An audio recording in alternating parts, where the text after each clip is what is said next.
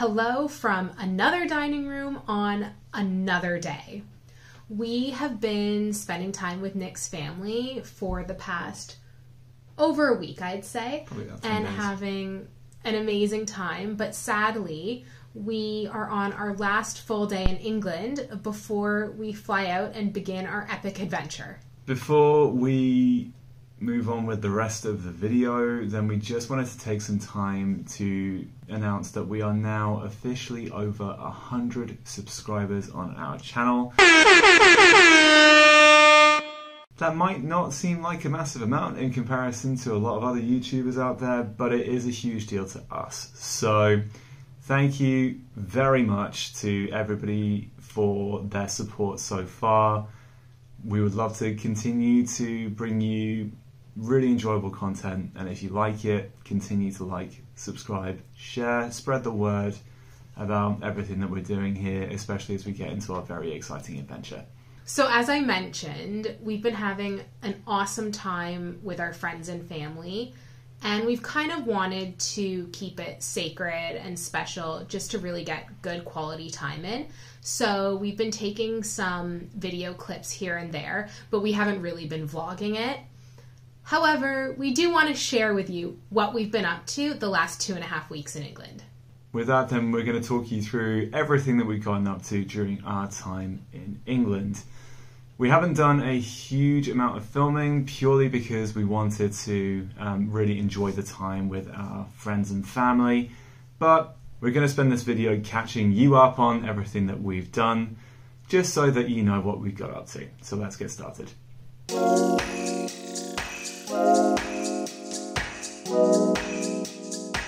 As you know, we stayed with my family first. We stayed with my aunt and uncle. And on the day we arrived, my aunt arranged a tea with half of my family. So it was my grandfather's side of the family we had over, and that included many cousins, and my aunt made an incredible spread. She used to be a caterer, so the food is always incredible. She made scones with clotted cream and jam. We had finger sandwiches that were tuna mayo.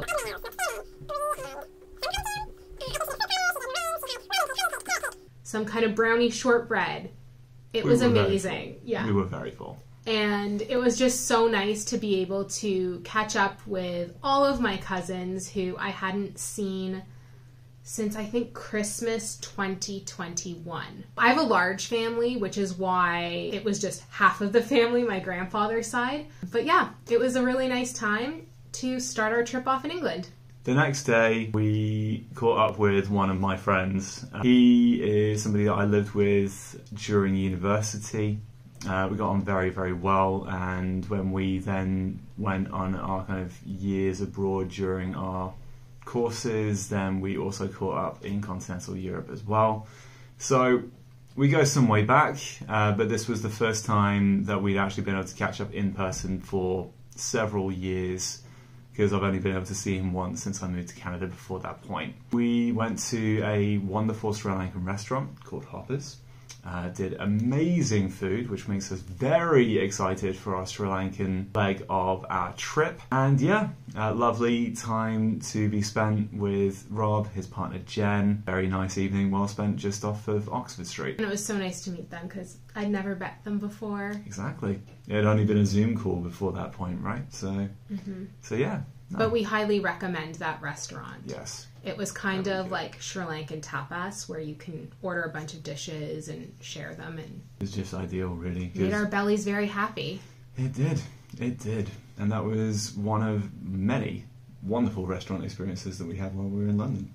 Yeah, I think the theme of this is that we ate our way through London, because the following day we met for lunch with my friend Nicole. And I actually went to high school with her in Canada, and she moved over to Europe to go to dental school. And since then, her and her husband and her 2 kids have settled here. And so whenever Nick and I come over, we try to get together. Although I think actually this was the first time you met Nicole. Definitely, yeah. Yeah. Anyway, we went to this French cafe called Aubaine.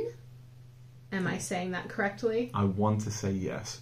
Okay. maybe saying it correctly. There are a few locations across London. And again, the food was amazing. We kind of had like a brunchy type lunch, but highly recommend checking that out. The atmosphere actually in all of the restaurants we're going to talk about in London was just really, really lovely. They all had something different to offer. Like Hopper's was a bit like dark and moody. This was very light and airy and exactly what you would think of like a French cafe. Beautiful. Really enjoyed that as well. Mm-hmm. The next big experience was actually a treat by your uncle. He is part of a wine club called 67 Pall. He decided to do a very generous thing and took us out to dinner in one of their like special private rooms, which was out of this world. Within the room you had essentially floor to ceiling racks of very expensive looking wine and it was beautiful service. The food was out of this world. The wine that was selected was very carefully curated as well. And yeah, the whole thing was definitely kind of a once in a lifetime experience that I don't think we're going to replicate in many other places. So it was a genuine treat because let's face it, with a place like that, we would like it's one of those very exclusive places. It looks quite expensive to be part of. So on a normal day, we would basically never set foot in there. But yeah, being treated to such a thing was a real gift. So thanks to your uncle Ian for that one. Thank you. Thank you. Next thing we did was... we had lunch, tea, coffee, cake, etc. with one of my friends from university in the Netherlands. So I went to physio school there, as some of you may know, and there's a group of girls that I'm still pretty close to, and one of them is originally from London and lives in London now, and she works as a physio with a pretty big sports club. And so we met up with her at a place called...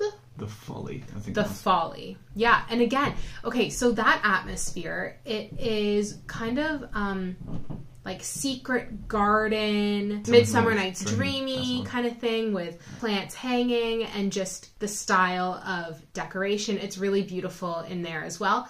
The food was excellent again. We just had a snack. We had flat whites, I think, as well as we shared some chips and a dessert, all of which was fantastic. And we had a really nice time catching up. You, again, this was your first time meeting her because the last time we were here, she unfortunately got COVID, so we had to cancel our plans. But it was just nice to spend some quality time together because it had been a while and we're probably not going to see each other for a little bit yet, unless anyone decides to come along with us on our trip and meet us somewhere. You never know. That was actually a really busy day for us because that evening we had a family dinner at my cousin's house. So this was the other side of the family, my grandmother's side. And my cousin put on such an incredible spread for us. So it was a Shabat dinner. Up until meeting Rachel, I'd had very little exposure to Jewish traditions and things like that. So it was really nice to be involved, to see what it was all about. And honestly, the food, the spread, my word, the spread, it was fantastic and included probably one of the nicest apple crumbles I've had in a long time. Oh my gosh, the apple crumble was to die for. They did a Toblerone cheesecake, which was out of this world, and all in all, just a very, very nice time getting to know that side of your family a little bit more as well. Yeah, clearly we just love dessert, because that's what we've told you about initially. The main course was wonderful too. I think we had lamb, and we had... there were roasted vegetables, I think. Yeah, that's right. Sure, I think. Oh, and there was a rice as well. There was an amazing salad, too, that had some fruit and nuts in it. I think that's not everyone's cup of tea, but I love that. Yeah. We had soup to start. Like, this was a 3-course meal. And again, it was really nice to catch up with everybody. A few of my cousins that were there had actually come to stay with us in November, I want to say. And then my cousin who was hosting it at her house, she had had a business trip, I think, in September, October, so we'd actually gone out to dinner with her then. So it hadn't been as long since I'd seen them, but it was lovely to catch up, and there were other people there who I hadn't seen in longer as well. So it was a nice time to spend with the family. Absolutely. Speaking of family time, then that was the point where we got to see my folks. And so they actually came to pick us up from your aunt and uncle's place. It was the first time that they'd all met in person as well. So it was all very tastefully done. Your aunt definitely knows how to put on a spread. She did another one. Yes, she did. And it was very filling, absolutely delicious as ever. So thank you, Alexa, for that. Yeah, we did a brunch with Nick's family, and she went absolutely wild. She did smoked salmon. They did like...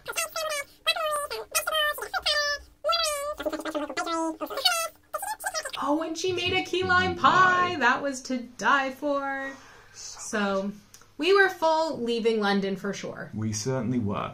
And so then began the stay with my parents. So it's been definitely not quite as full on in the same way, but we've definitely taken the opportunity to really stretch our legs, go on a lot of lovely walks, get a few additional little bits and pieces done, like getting a bit of currency for the onward journeys and things like that. So that's been lovely. At the same time, we've had a few opportunities to catch up with my brother and his partner and our little niece who turned 2 this week, which is very, very cute. And so happy 2nd birthday, Sophie. Happy birthday, Sophie. We love you very much.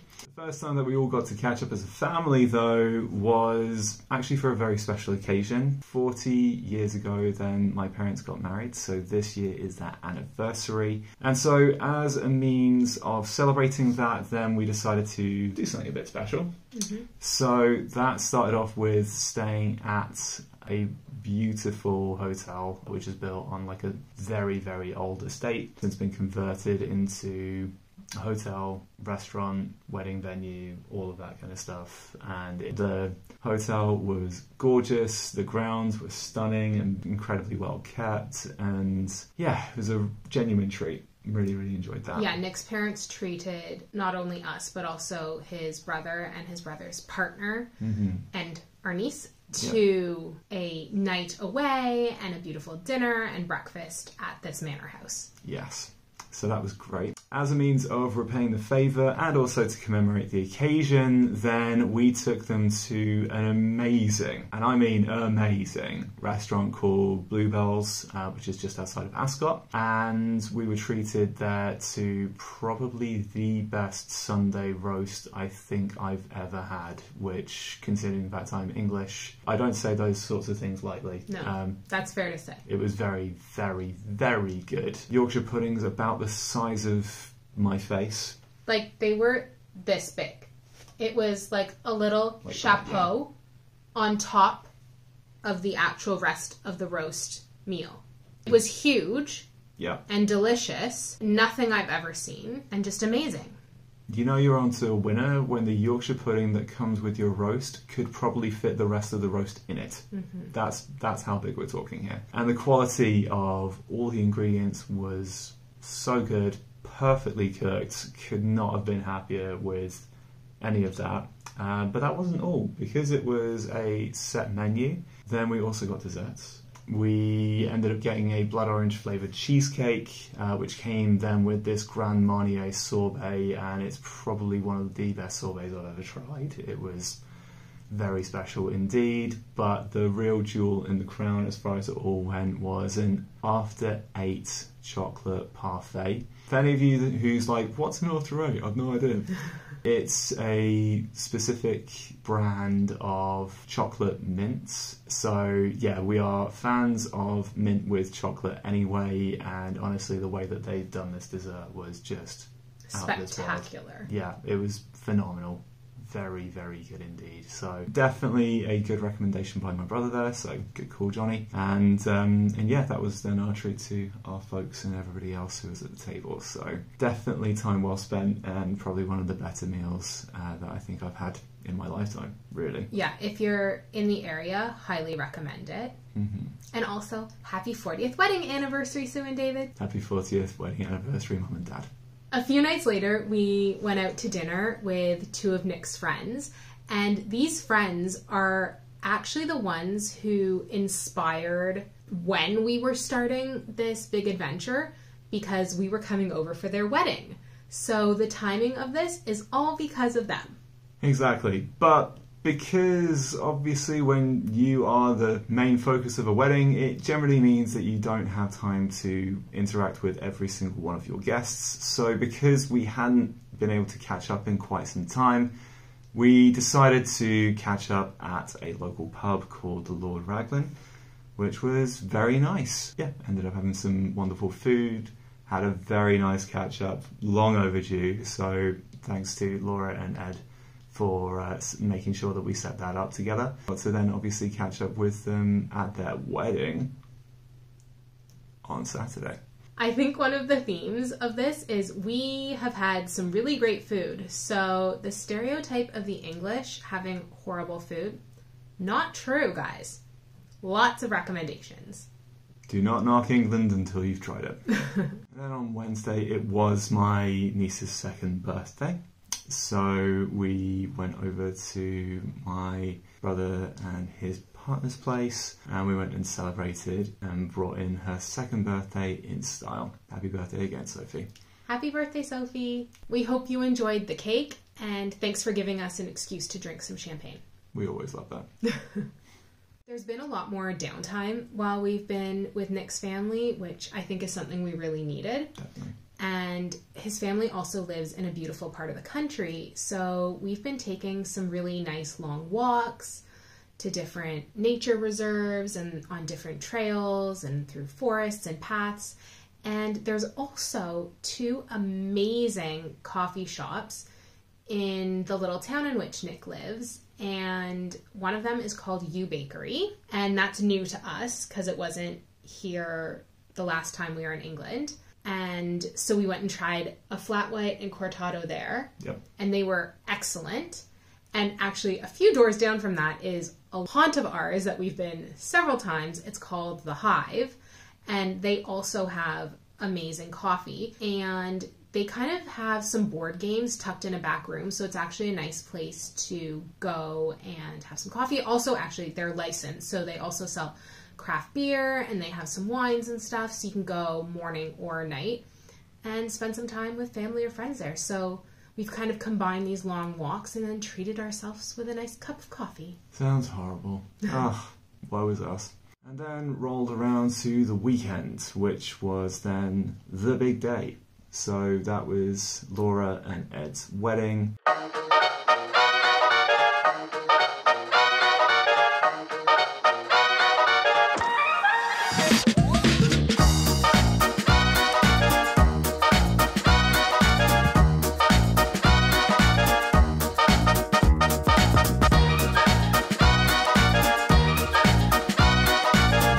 And it was just awesome. Just a lovely day. So it was at another beautiful manor house. Turns out there's a lot of those around this area. Who knew?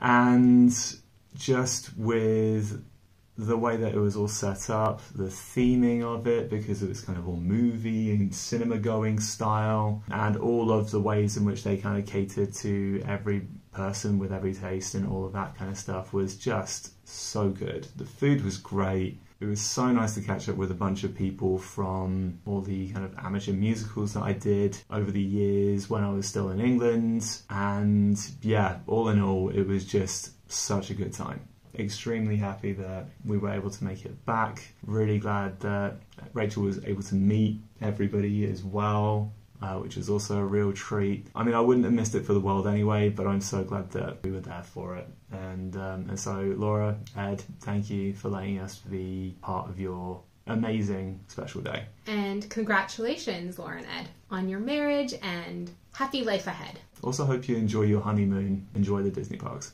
Yesterday, Nick's aunt and uncle came from Oxford to visit us, and we had a lovely tea with them. His aunt is coincidentally also an amazing chef, baker. She's just very talented, and she made a delicious carrot cake for us to enjoy. So we had that, some coffee and tea.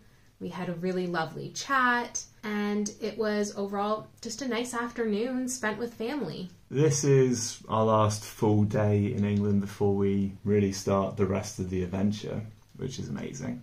So this evening we are catching up with one of my very long-time friends. We've known each other since we were about 3 years old and have kept in touch ever since, which has been fantastic. He has moved into a place just outside London with his wife and their little dog, who I can't wait to get to meet. We're going over there this evening to catch up with them before we then catch our flight. So yeah, can't wait to see them all and catch up and just have a lovely evening together. The great thing is, because they also are a short drive from the airport, they very kindly offered to take us there as well. So we'll be spending the night with them. And then in the morning we'll be heading to the airport to then begin with the next country. It's going to be very weird to keep saying that, but there we go. Dun, dun, dun. I know. Incredible generosity. Wouldn't expect anything less. So thank you, Sai and Francesca. And then tomorrow morning we get our flight. Going forward, we're not really too sure what we're doing with our content. Obviously, we're going to be vlogging it all because we want to take you along with us on this journey and take you along for the ride. But we don't know how often we're going to post. So currently we are very scheduled at once a week, every Sunday morning at 9 a.m. Eastern. However, that is going to change. I think we'll probably be uploading more regularly, probably 2 or 3 times a week, but we just don't know how much content we're going to get. And then when we're going to be able to edit, or how long it will take to edit the videos. Wi-Fi could be a problem in some of the places that we're going. So while we kind of find our footing and find our flow, then please bear with us. There will be more content than normal, but it will not be scheduled. So just keep your eyes peeled and turn your notifications on so that you know when we upload a video. Thanks again for tuning in. Always a pleasure to be informing you of what's going on, especially as we start out on this really, really exciting adventure. It's only just hitting me, I think. It still hasn't hit me. No. I think once we actually start boarding planes and buses and things like that, that's when it's going to really start sinking in, I think. Yeah. Nuts. Anyway, until the next time, take care. And keep smiling.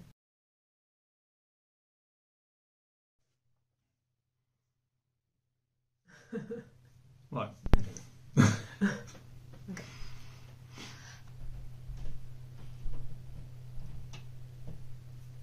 It's still rolling good. What? It's still I rolling. know. I'm just like thinking. Oh, wow. Compiling my thoughts. Whoa. With that, then we're going to talk you through it. So, hang on. We're going to spend this video catching up. On the day we arrived in England, we actually had to... No. And in return, as a means of marking the occasion, yeah. I need to stop doing that. It's I know, just, I'm always I get really itchy. But, okay. Let's try that again. A few nights later...